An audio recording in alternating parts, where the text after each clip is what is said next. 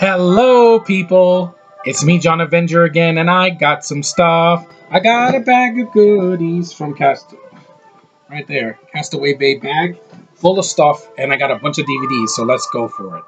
Now, I don't have any Blu-rays this time, but I do got a lot of stuff. That's the Nutcracker music, by the way. First, I'm sick of these motherfucking snakes on this motherfucking plane. Snakes on a Plane. Awesome freaking movie. I got it at Best Buy for $4. I just saw it again. I was tired, but I still think the movie's awesome. Next, I got this movie at Dollar Tree, Echoes of War. It's got a decent cast. It's got James Badgedale, Ethan Embry, William Forsythe, and Micah Monroe from It Follows and from Independence Day Regurgitated. But she's a beautiful actress, really good. And look at that face. Near perfection. Beautiful American actress that's in her 20s. She's not some teeny bopper. And this is only 99 minutes, so thankfully it's not 2 hours, so hopefully that's a good one. Next, I like this cartoon. I saw this on the Disney Channel a couple years ago on Disney XD. It's very cute. Love this character. I'm glad he made an appearance in Guardians 2. Pac-Man and the Ghostly Adventures. The Pac is back, yeah, in CGI. This is a very cute cartoon. It only has 4 episodes, but I saw almost every single one of these episodes. Very colorful, very bright, very fun. Lots of references to the game. The music from the game, awesome. Next, I got the original. Now I got the sequel. Bring It On Again. I'm going to give this a shot. I think this black girl's absolutely gorgeous. It's only 90 minutes. It's got a bunch of girls. See, I'm open-minded. I like women. I will always see women in movies because I'm straight and I love women. Wonder Woman was a big plus of that movie is that Gal Gadot is a real female, not a transgendered or something. It's women that I want, and that's women that I'll get. Hey, I know what I am. Another film, Euro Trip. This is the unrated version. Yeah, not a big fan of Michelle Trachtenberg. Let's face it. Scarlett Jo has her career now. So, she failed, but I'm going to see the movie anyway. There's other women in it. There's Lucy Lawless in a cameo and a bunch of other girls. So, I think the girl from Kristen Krug makes a cameo. Matt Damon sings a song in the movie. And, you know, I've seen Road Trip, so I'm going to give it a chance. These also I got at Dollar Tree as well. I got Grand Piano. This is with John Cusack, good actor, and Elijah freaking Wood. Frodo Baggins himself from Lord of the Rings. He's a good actor. I've seen him since he was a kid in North and in Flipper. You know, he's always been a good actor. Got amazing blue eyes. And this movie is only 90 minutes. See, I didn't want to buy just a bunch of 2-hour movies. Next, I also got this at Dollar Tree, Boonraku, with Josh Hartnett, good actor. Woody Harrelson, good actor. Gact, I don't know who that is. Kevin McKidd, he's from, I think he was in, not Dylan Dog, what was that thing called? Dog Soldiers. You got Ron Perlman, who's always good, and you got Demi Moore, who I've always liked her. I've never hated her, no matter what movie she's done. I think she has a beautiful face. This one is 2 hours, but I think it should be good. I mean, I saw Wonder Woman, and this one is R, so it should be a lot more bloodier. And this is the last one I got at the pawn shop. Grind. This is not the Grind I was looking for, but it has a decent cast. It's a skateboarding movie. It's got Mike Vogel. I think he was in Cloverfield. Vince Vouloff, who I never heard of.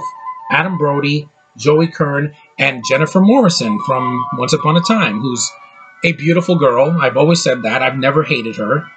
Didn't think her character was that important in that show, but I still like her as an actress. And should be interesting. It's 105 minutes, so not the longest short film. Short film. Now my bag of goodies. First, I got this Disney. I'm a Disney fanatic. This is Hannah Montana's gift set. It's got a frame, 1 coffee mug, and a mini candy canes. So let's open it up. I got this for $2. I went to a bunch of yard sales today. And I love Miley Cyrus. I've always have. I know I will never hate her. But she gave me Hannah. That's something. There's the mug. Beautiful mug with Miley's Hannah Montana. Be Your Own Star. It's beautiful.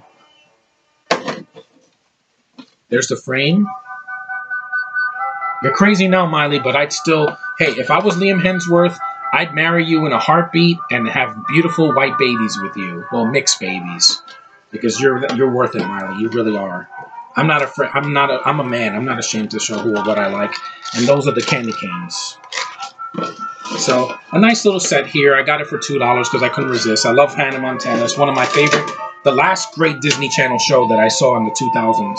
It wasn't until Austin and Ally that I really, liked a lot of stuff. Next, I got this set for $2.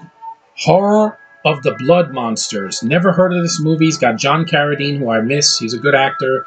You got Robert Dix with an X. And I think it's an Italian film. So, and it's a long movie. It's 166 minutes. Wow.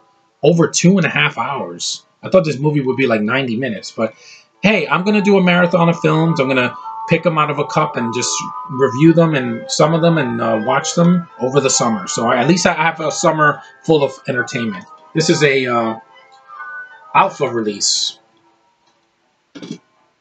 Next, I got this film. This is the 2004 version. I think this movie's awesome. Screw the Warzone. I don't care because that movie sucked. Punisher, the 2004 movie with John Travolta as the villain and Thomas freaking Jane as Frank Castle freaking Punisher. I like this movie. I've always liked this movie. I think it's badass. I think the action, when it's there, it's really good. It's not PG-13. It's got one of the best leads. I like the Dolph Lundgren movie as well, but it's hard to find. But this is a good movie. I don't want to hear it's mediocre. It's not from the comics. It did the best it could with the source material. Punisher is a very hard character to pull off.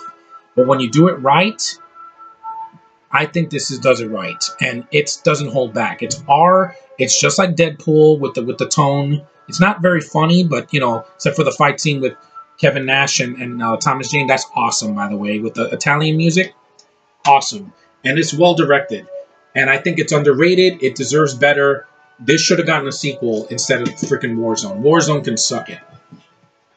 Next, I completed the trilogy of the original Pirates. I have the first one. Now I have Dead Man's Chest. This is the bare bones DVD. It only has a couple features. And The World's End. The box is a little torn up, but now I got both of these films, so I can see all 3 films. I'll see 4 by myself. I know my friend says 4 sucks. I'm going to see it for Johnny Depp. End of story. And then when the 5th one comes out on Blu-ray, I'll watch that one. But now I got the first 2 sequels, which I've heard mixed things, but I don't care. It's Disney, and this is before Disney sold their soul to the devil when they made Star Wars and the Muppets and all that. No, that's not the Disney I like. This is the Disney I like from back in the day when they put effort. Next, this is a Hollywood classic. I love this movie. I think it's one of the best kind of Christmas movies. In the third act, it becomes a Christmas movie. But it's a classic old movie. It's a 40s film that people watch every year. It's a Wonderful Life. One of the best holiday movies to see. It's got a lot of emotion. Jimmy Stewart's fantastic in the movie. Donna Reed is beautiful. The children are very cute. The film has a beautiful message about enjoy your life. Don't throw it away. Don't ever wish that you were not in existence, because you impact people with the little things that you do. Your existence means so much to others. That's why I have friends here on Facebook and YouTube.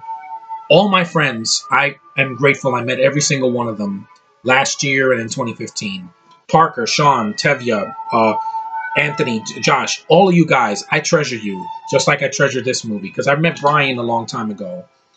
But this is a good movie. It's really long, but it is a fantastic classic, and it doesn't need a sequel. Screw the sequel. We never needed that. Next, I finally got it. Screw the sequel. I never cared about the sequel. It's a piece of garbage. It's an insult to this movie. But Sean, I finally got my copy of The Mask. The one and only Mask with Jim freaking Carrey, Cameron Diaz's gorgeous face, and it's got a ton of features. I can't wait to hear the commentaries. I saw this movie when I was 9. I loved it as a kid. It's one of the best comic book movies of the mid-90s. It's not a Marvel movie, and I read the comics, so I know how different it is from the movie. And this is a fun movie. Just very, very funny, great effects, good story, a good romance before Deadpool came out. This is like a PG-13 green version of Deadpool. And Carrie, one of Carrie's best films, one of my favorite films with him. And this movie can suck it. Go screw yourself, Son of the Mask. You don't exist. There can be only one, and it's the one with Jim Carrey. Period. I still got more. Next, I got this one. This is what Fembusters should have been. Sean, if you have not seen this movie, see this and forget that you even saw that feminazi BS last year. Evolution. Directed by the original Ghostbusters director, Ivan Reitman. This movie is hilarious. I love the CGI. The effects look really good. This film is from 2001. 16 years ago, the effects look better in this than in anything in Fembusters. Anything. And you got Dan Aykroyd in a supporting role, and it's not forced. You got a great cast: David Duchovny, Orlando Jones, Sean William Scott, Julianne Moore. Julianne Moore tumbles in this movie, and she's more charming than Sandra Bullock falling on her face. Or the queef joke in Fembusters. Or freaking Melissa McCarthy say, "I don't have enough wontons." Or Kate McKinnon doing, ugh. No. Screw you, Kate McKinnon. Go join your LGBTQ BS. We don't need that in your comedy. It's not funny. This is funny. It's got a great soundtrack, great effects, a good story, and I liked it. I really enjoyed it, and I'm glad I finally got it on DVD. Yeah, take your Fembusters and shove it. Ivan Reitman would never direct a sequel to that. That movie is a travesty. Next, I got this for $1, brand new. I'm going to give this one chance. I still say screw J.J. Abrams. I hated what he did with Star Wars, but with this movie, I'm going to give it one chance. And I know it has lens flares. I'm gonna go get through them. The 2009 Star Trek. Like I said, screw J.J. Abrams. I'm not seeing it for him. I liked Chris Pine in Wonder Woman. I thought he was fine in it. Zoe Saldana, I warmed up to her because I love Guardians 1 and 2. You can see Baby Groot right behind me. I will always keep that poster because I love Baby Groot. And Gamora is an awesome character. And she's female, just like Wonder Woman. Now, this one, I'm going to give it a chance. I like the Star Trek movies. There's a couple of them I didn't like Generations and Insurrection, and I thought, for Star Trek 5, but the first 4, really good. 6, good. I love First Contact. It's my favorite of the Star Trek films. This one, I've heard mountains of praise, but I'm not going to give JJ any credit. I'm going to give it to the writers who wrote this.